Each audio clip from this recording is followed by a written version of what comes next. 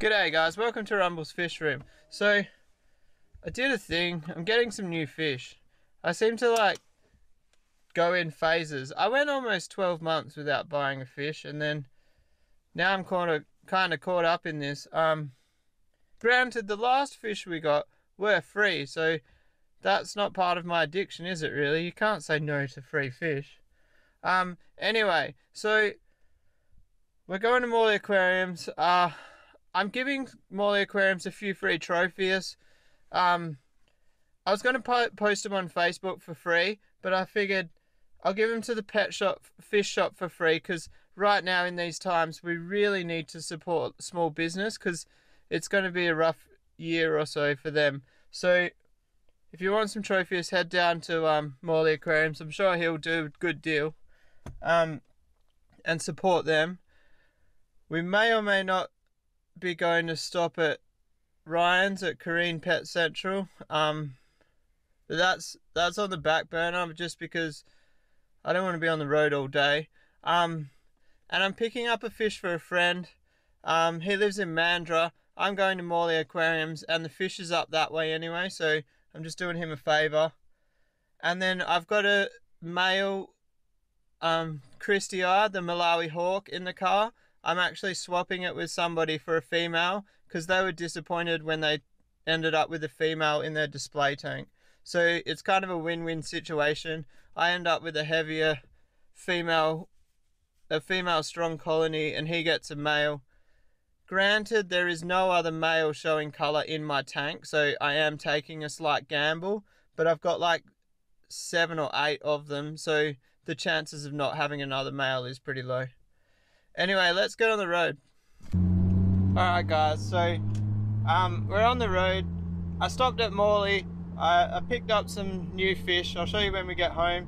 And I've just been to a person's house to pick up a fish for my mate Zach. So in text message, Zach said, "Oh, the fish is $70. Would you be willing to do it for $60? So the guy said, "Yes, I can do it for $60. I saw screenshots of the messages, so I knew what I was getting. I had seen a photo of the fish. He starts catching like this 40 centimeter like Viha cross something. Like it was huge. It's like the biggest American cichlid I've ever seen. Like literally the biggest I've ever seen. I was like, "That's not the fish, bro." And he's like, "No, he said $60. This one's 60. That one's 70. And I was like, "No, but you said you would do that one for 70. And the argument went on for like 5 minutes, and then I was like, "Well, if I go get more money out, will you sell that one for 70? And he goes, "Yes." So then I had to go to the shop, get another $10 out, which I had to get 50 out, because like you can't get $10 out of an ATM. Go back and buy the fish. I really wish I could have recorded it. Like, this guy was just frustrating. I'm sure some of you realise how frustrating Gumtree transactions can be. I'm starting to think Gumtree transactions, I should wear a microphone and just do a voice recording, and then maybe we could run some B-roll of just my fish and listen to the voice recording, and I can show you guys how funny some of the stuff is. Like, I couldn't write this shit. I always thought it was hard to sell fish on Gumtree and deal with people, but buying fish seems to be just as hard.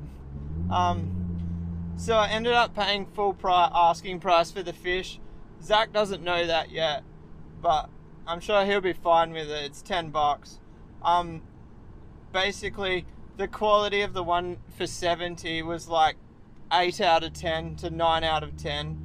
And the one that he was trying to give me was like 2 out of 10, but it was only $10 price difference. So anyway, I've decided I'm really close to Kareen Pet Central, so we're actually going to stop in at Kareen and talk to Ryan. And also I got a surprise for the Patreons, so if you are a Patreon, get ready. Alright, so we're here at Kareen Pet Central. If you haven't checked it out in your local, make sure you come check it out. It's a small shop, but it's like a good shop. It's nice. If you go back through my videos, you'll see how nice it actually is inside. But anyway, I'm going to go inside and chat to him about official business, and I'll see you guys after. Alright guys, we're back home. Let's go have a look at what fish we got. I'm just recovering a little bit in my mouth. I just ate world's hottest instant noodles. With all this panic buying, I couldn't get Mi Goreng, so I got some other brand, and it turns out to be world's hottest noodles. I do alright with hot food, but they really wrote me off this time. Anyway, let's go have a look at the fish. So first up, we've got two Malawi hawk females. Basically, I swapped one for a male, and then I told my mate Blair I'll give him a strigatus male when they colour up, because the guy who gave me the strigatus said that there's definitely at least two males, and I'm sure a few more males will prevail as they grow. But anyway, he had two girls in his display. As a breeder, it's really good to work with people that have display tanks, because like it can benefit both of you. So like in this case, there's a 99% chance, well actually what would it be,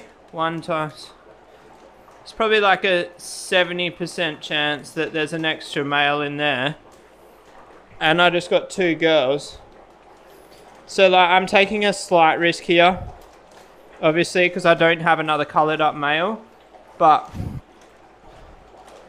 I can pretty much see by the activity there already that I'm pretty sure one of them's a male. But we'll chuck these in. Vlog life's pretty hard, guys. One hand tasking is quite difficult.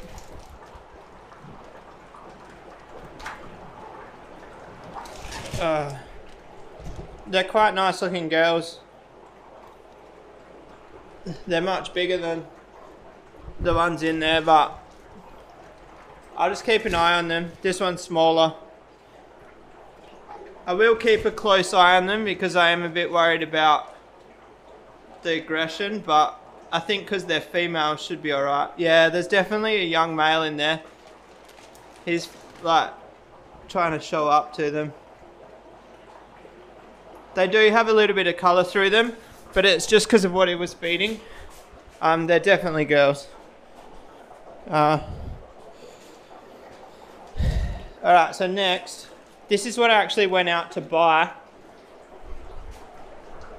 It's actually neon blue Acaras. Well, I didn't buy them, I got them from Morley Aquarium. Shout outs to Morley Aquariums. I took a couple of Tropheus yellow encode or whatever it is to Morley Aquariums if anybody's looking for a couple of display males. Where am I going to put these Acara? I'm not quite sure yet. I've got ideas, but I need to prevail the ideas yet. Alright guys, I think the big peacock bass are going to breed. I don't want to go over there and interrupt them, but look at her colours.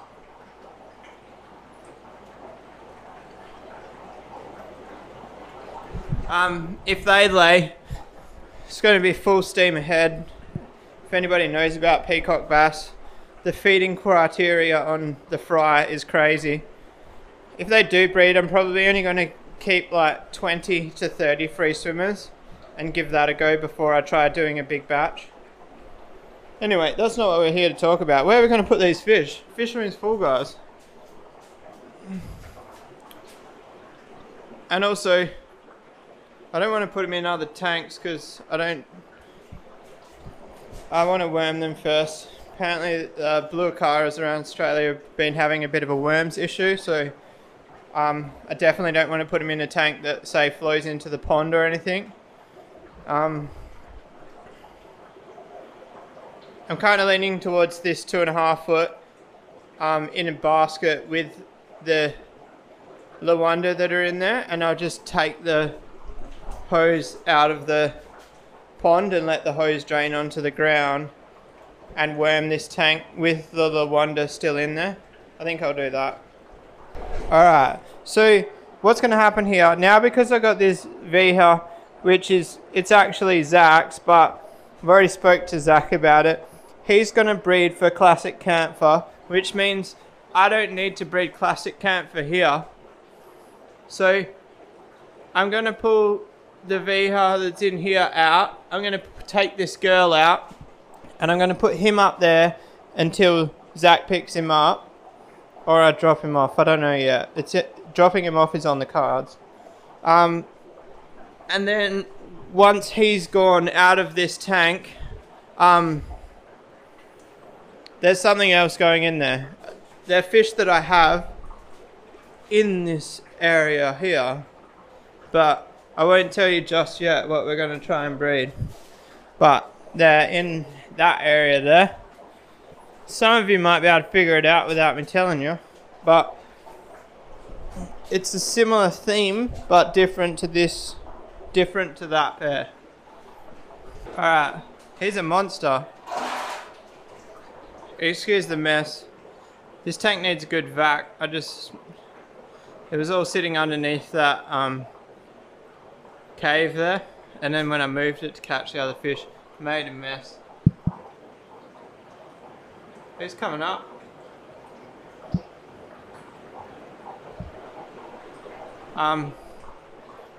He's gorgeous. He was a lot darker than that. Be interesting to see what color he goes on with the blue tank. The tank that he came out of was darker. I put the flowerhorn girl just here. It's not ideal spot, but the flowerhorn females seem to do really good in these baskets. These are just the cheap stick-on side ones, and I've taken the suction cups off them and glued styrofoam in them so they float. And I've had up to like 9 centimeter female in one of these, and she did all right. For some reason, the flowerhorns do better in confined space than other American cichlids. I don't know why. Maybe it's because of their ancestry, who knows, but yeah. And the boys might pop a bit more with a girl in the tank, bit of estrogen in the water. He's going off up there. I put the Akara here.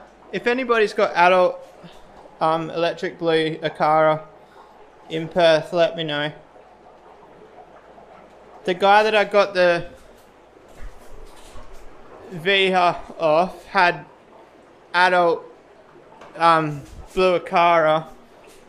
I asked about buying them. He suggested a price. I tried to counter offer, and he said no set price, and I just walked out. I actually didn't even reply to him after he said no set price.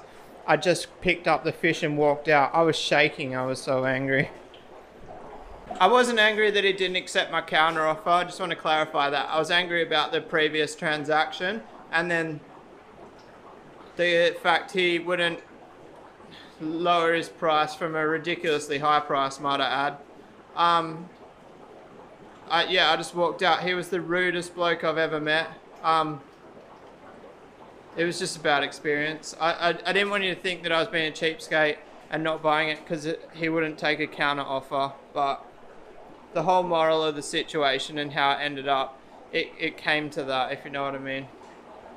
Anyway, I'm gonna just maybe play some PlayStation because